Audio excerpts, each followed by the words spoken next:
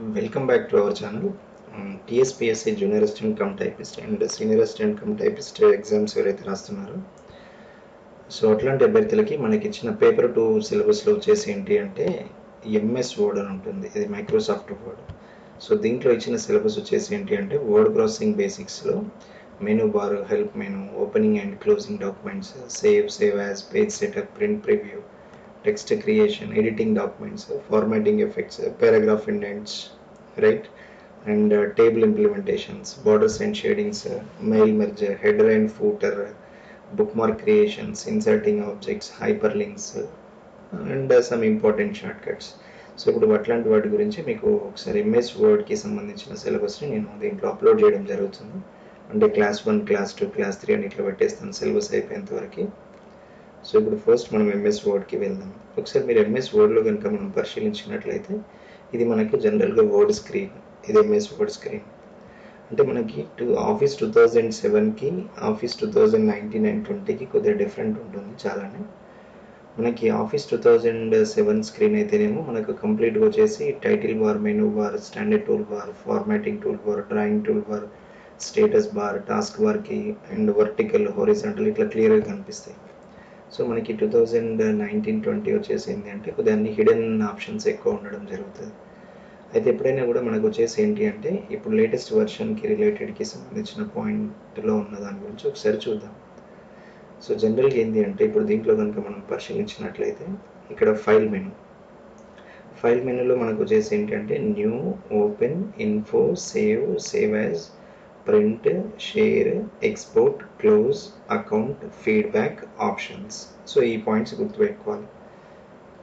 So ఇక్కడ మనకి ఎట్లా వస్తుంది అంటే జనరల్గా కనుక మీరు అబ్జర్వ్ చేసినట్లయితే దీంట్లో ఇప్పుడు ఫర్ ఎగ్జాంపుల్ మీరు దీంట్లో కనుక ఫైల్ మెనూని అబ్జర్వ్ చేసినట్లయితే దీంట్లో మనకు వచ్చేసి ఏంటి అంటే అకౌంట్ అని ఒక ఆప్షన్ ఉంటుంది. So account option is available in which menu అంటాడు. So account option is available in which menu అన్నప్పుడు మీరు చెప్పాల్సిన ఆన్సర్ వచ్చేసి ఏంటి అంటే అది మనకి ఫైల్ మెనూలో ఉంటుంది, అది గుర్తుపెట్టుకోవాలి. తర్వాత నెక్స్ట్ వచ్చేసి info option is available in which menu అంటాడు, అది కూడా మనకి ఫైల్ మెనూలో ఉంటుంది, గుర్తుపెట్టుకోవాలి. సో అట్లా వాటికి సంబంధించిన కొద్దిగా లేటెస్ట్ ఇన్ఫర్మేషన్లో అంటే మనకి 2007కి సంబంధించిన దాంట్లో అయితే మాత్రం మనకి ఇది ఎలా అంటే ఇన్ఫో మెనూ కానీ అకౌంట్ మెనూ కానీ మనకి అవైలబుల్గా ఉండవు. దీంట్లో మనకి అడిషనల్గా వచ్చేసి ఏంటి అంటే ఒకటి ఇన్ఫో మెనూ, ఇంకొకటి share menu, export menu, account menu, feedback and options. Feedback, options, account menu, తర్వాత next export, share option and info option అనేది కూడా ఇవన్నీ కంప్లీట్ మనకి దేంట్లో వస్తాయి అంటే సో ఫైల్ మెనూలో రావడం జరుగుతుంది. అభ్యర్థులు అది గమనించాలి. ఇక తర్వాత నెక్స్ట్ వచ్చేసి ఏంటంటే హోమ్ ఆప్షన్స్. ఈ హోమ్ ఆప్షన్లో కనుక తీసుకున్నట్లయితే మనకి సంబంధించిన ఫార్మాటింగ్ ఎఫెక్ట్స్ ఒకటి, తర్వాత దీంట్లోనే అలైన్మెంట్కి సంబంధించిన ఆప్షన్స్, తర్వాత find and replace, go to and some editing ఆప్షన్స్కి సంబంధించినవి దీంట్లో ఉండడం జరుగుతుంది. ఇవాళ మనం క్లాస్లో వచ్చేసి ఏంటంటే జనరల్గా మెనూస్లో ఉన్న ఆప్షన్స్ గురించి ఒకసారి మనం దీంట్లో ఇప్పుడు డిస్కస్ చేస్తున్నాం. జనరల్గా ఇది హోమ్ మెనూలో మనకి మెయిన్గా ఫార్మాటింగ్ ఎఫెక్ట్స్ అండ్ ఇది చూడండి ఫాంట్కి సంబంధించిన ఫాంట్ నేమ్స్ అంటే టైప్స్ ఆఫ్ ఫాంట్ నేమ్స్ ఏమున్నాయి. Font name is available in which menu in the latest MS office అంటే ఎంఎస్ వర్డ్ అన్నప్పుడు అది హోమ్ మెనూ కింద తీసుకోవడం జరుగుతుంది. తర్వాత ఫాంట్ సైజు కూడా హోమ్ మెనూలోనే రావడం జరుగుతుంది. తర్వాత ఇవి ఆప్షన్స్ అంటే లెటర్ ఇండెంట్, చేంజ్ కేస్ అనేది కూడా sentence case, lower case, upper case, capitalised each word, toggle case. So ఇట్లాంటివన్నీ కూడా మనకి హోమ్ మెనూలోనే రావడం జరుగుతుంది. ఇప్పుడు క్వశ్చన్ ఎట్లా ఇస్తాడు అంటే జనరల్గా మీరు అబ్జర్వ్ చేసినట్లయితే sentence case is available in which of the following menu in the MS word అంటాడు. జనరల్గా అయితే మనకు అదర్ ప్రీవియస్ వర్షన్లో కనుక ఓల్డ్ వర్షన్ని కనుక మనం అబ్జర్వ్ చేసినట్లయితే సో అది ఫార్మాట్ మెనూలో ఉండడం జరుగుతుంది. సో ఇక్కడ వచ్చేసి మాత్రం లేటెస్ట్ వర్డ్కి సంబంధించి ఇది హోమ్ మెనూలో ఉండడం జరుగుతుంది. మరి అభ్యర్థులు చాలా క్లియర్గా గమనించాల్సి ఉంటుంది. Lower case, upper case, capitalised, toggle కేసుకి సంబంధించి. తర్వాత నెక్స్ట్ చూడండి ఇక్కడ బోల్డ్, ఇటాలిక్, అండర్లైన్ ఇట్లా ఉంటుంది. సో ఇక్కడ ఒక చిన్న లెటర్ని కనుక మనం అబ్జర్వ్ చేసినట్లయితే ఫర్ ఎగ్జాంపుల్ అధ్యయన ఈ లెర్నింగ్ అని తీసుకుంటున్నాను ఇక్కడ, రైట్. సో ఇప్పుడు ఇది ఉంది. సో దీన్ని మనం సెలెక్ట్ చేస్తున్నాం. సెలెక్ట్ చేయగానే ఆటోమేటిక్గా మీకు ఇక్కడ ఆప్షన్స్ కూడా రావడం జరుగుతుంది. కొన్ని ఎగ్జామ్స్లో వచ్చేసి ఏంటంటే కంప్యూటర్ ప్రొవిజన్సీ టెస్ట్ కూడా ఉంటుంది. సో కంప్యూటర్ ప్రొవిజన్సీ టెస్ట్ కూడా కొన్ని ఎగ్జామ్స్కి కండక్ట్ చేయడం జరుగుతుంది. ఇప్పుడు ఫర్ ఎగ్జాంపుల్ దీంట్లో నేను బుక్ మ్యాన్ ఓల్డ్ స్టైల్ తీసుకున్నాను. సో ఇది book man old style. Font for example నేను ఇక్కడ ఇంక్రీజ్ చేస్తున్నాను, ఇక్కడ ఫాంట్ వచ్చేసి సో ఇట్లా ఫాంట్. ఓకే, ఫర్ ఎగ్జాంపుల్ దీనికి వచ్చేసి ఏంటి అంటే నేను ఇక్కడ sentence case conversion complete lower case, ఇప్పుడు అన్ని లోయర్ కేస్కి కన్వర్ట్ అయిపోయి. తర్వాత నెక్స్ట్ సెంటెన్స్ కేస్కి కన్వర్ట్ చేస్తున్నాను. Sentence కేస్లో initial letter so upper case, all upper cases, right. Capitalised each word capitalised, right.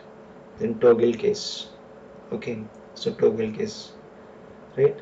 So ఇట్లా మనకి లెటర్ మూమెంట్ అనేది రావడం జరుగుతూ ఉంటుంది జనరల్గా మనం గమనించినట్లయితే. ఓకే, సో వీటికి సంబంధించిన పాయింట్స్ మీరు అబ్జర్వ్ చేయండి జనరల్గా ఎట్లా ఉంటుంది అనేది. ఓకే, తర్వాత ఇప్పుడు ఇది బోల్డ్, తర్వాత next italic style, underline style, ఇట్లా ఆప్షన్స్ కూడా దీంట్లో రావడం జరుగుతుంది. ఇట్లా మీరు దానికి సంబంధించిన అండర్లైన్ ఒకవేళ ఏ ఫార్మేట్లో ఉండాలి, అండర్లైన్ అనేది double అండర్లైనా, thick అండర్లైనా, dotted underline, dashed underline, ఇట్లా కర్వ్డ్ అండర్లైన్. సో వాటికి సంబంధించిన కలర్ ఎఫెక్ట్స్, మరి ఇప్పుడు అండర్లైన్ ఇచ్చినప్పుడు సో అండర్లైన్కి సంబంధించిన కలర్ ఎఫెక్ట్ ఎలా ఉండాలి, సో ఇట్లాంటి ఆప్షన్స్ కూడా అన్నీ కూడా మనకి దీంట్లోనే ఉండడం జరుగుతుంది. ఏది హోమ్ మెనూలో వస్తాయి.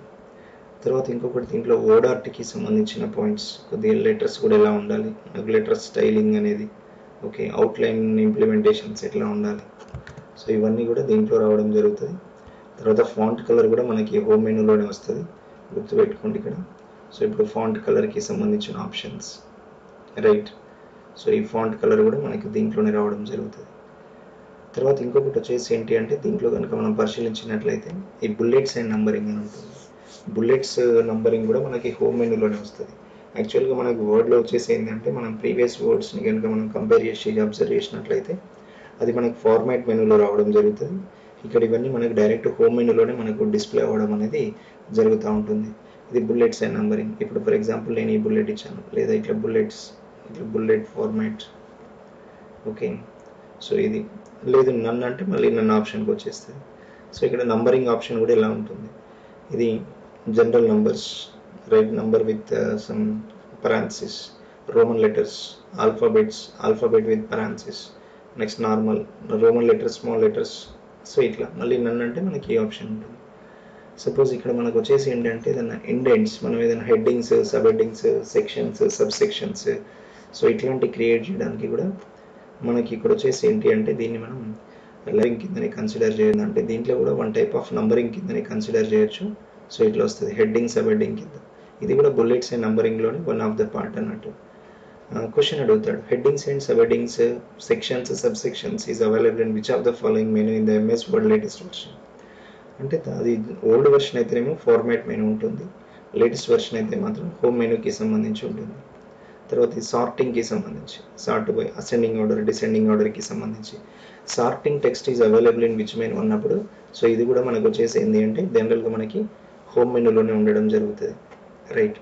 వాటికి సంబంధించిన పాయింట్స్లో అసెండింగ్ ఆర్డర్, డిసెండింగ్ ఆర్డర్, సార్టింగ్కి సంబంధించిన ఫార్ములా ఇంప్లిమెంటేషన్ కూడా మనకి దీంట్లోనే రావడం అనేది జరుగుతూ ఉంటుంది. ఓకే, తర్వాత నెక్స్ట్ వచ్చేసి అలైన్మెంట్స్. ఇది మనకి లెఫ్ట్ అలైన్మెంట్, ఇది సెంటర్ అలైన్మెంట్, ఇది రైట్ అలైన్మెంట్, ఇది జస్టిఫై అలైన్మెంట్స్, ఇట్లా వస్తాయి.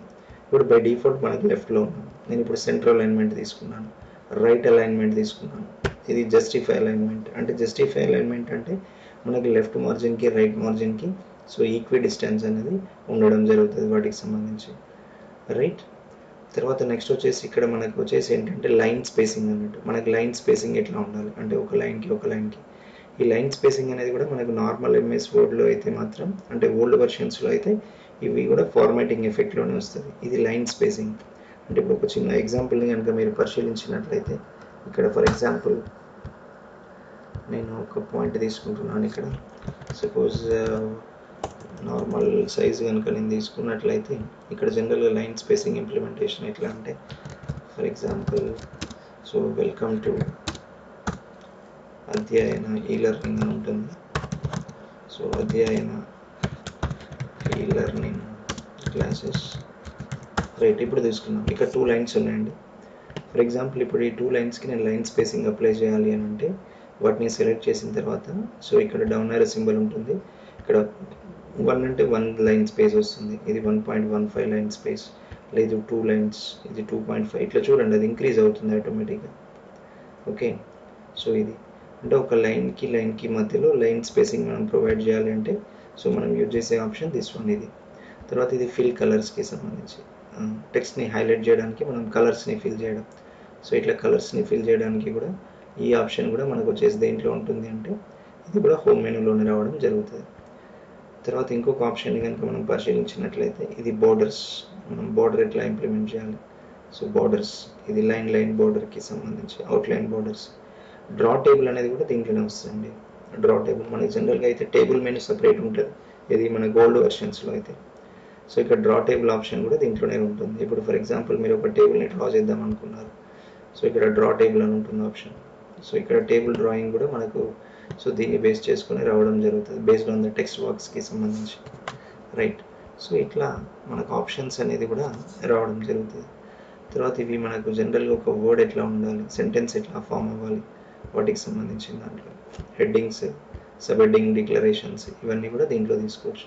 So find and replace option కూడా మనకి దీంట్లోనే రావడం జరుగుతుంది.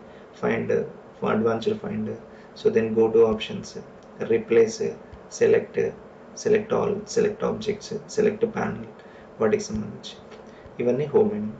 ఇక ఇన్సర్ట్ మెనూని కనుక మనం పరిశీలించినట్లయితే సో ఇన్సర్ట్ మెనూలో వచ్చేసి ఏంటి అంటే మనం జనరల్గా ఏదన్నా కవర్ పేజ్ ఇన్సర్ట్ చేయడం, పేజ్ బ్రేక్స్ అప్లై చేయడం, టేబుల్ ఇన్సర్షన్.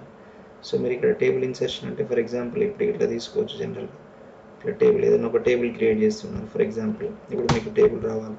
సో ఇక్కడ ఇన్సర్ట్ మెనూలోకి వచ్చేసి మీరు నెంబర్ ఆఫ్ టేబుల్స్ ఇట్లా తీసుకుంటే ఆటోమేటిక్గా వచ్చేస్తుంది, మీకు డిస్ప్లే కనిపిస్తూ ఉంటుంది ఆటోమేటిక్గా. సో ఎన్ని టేబుల్స్ అంటే అన్ని టేబుల్స్ ఇన్సర్ట్ చేయొచ్చు, ఎన్ని రోస్ అండ్ కాలమ్స్. సో ఇట్లా రోస్ అండ్ కాలమ్స్ ఇంప్లిమెంటేషన్స్కి సంబంధించి, రైట్.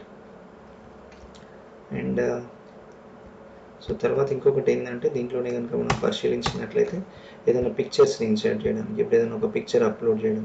సో ఏదైనా ఇప్పుడు దిస్ డివైస్ అని ఉంది, ఈ డివైస్ నుంచి ఏదైనా పిక్చర్ని అప్లోడ్ చేయాలంటే కూడా సో మనం దానికి సంబంధించింది సో దీంట్లో యూజ్ చేయడం అనేది జరుగుతూ ఉంటుంది, ఓకే, పిక్చర్స్కి సంబంధించి. తర్వాత నెక్స్ట్ వచ్చేసి స్క్రీన్ షాట్స్ అని ఉంటుంది, ఏదైనా స్క్రీన్ షాట్ తీసుకోవడానికి సంబంధించి. తర్వాత ఇన్సర్ట్ చార్ట్స్ ఉంటుంది, చార్ట్కి సంబంధించిన ఆప్షన్స్. సో ఇవన్నీ కూడా దీంట్లో రావడం జరుగుతుంది. ఇంకొకటి headers and ఫూటర్స్, header insertion, footer insertion కూడా సో దీంట్లోకి వెళ్ళి వస్తుంది.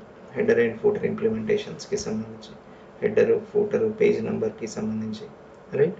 ఏదైనా కామెంట్స్ యాడ్ చేయాలి, సో కామెంట్స్ని యాడ్ చేయడం కోసం ఇట్లా, రైట్. సో ఇవి కామెంట్స్, ఓకేనా. Page numbers, insert page numbers, top of the page, bottom of the page, page margins, current పొజిషన్స్కి సంబంధించి. సో ఇక్కడ వర్డ్ ఆర్ట్, సో ఏదైనా వర్డ్ ఆర్ట్ అప్లై చేయడం, టెక్స్ట్ బాక్సెస్ని ఇన్సర్ట్ చేయడం, బుక్ మార్క్స్ని యాడ్ చేయడం, బుక్ మార్క్స్ అన్నీ కూడా ఇన్సర్ట్ మెనూలో వస్తాయి.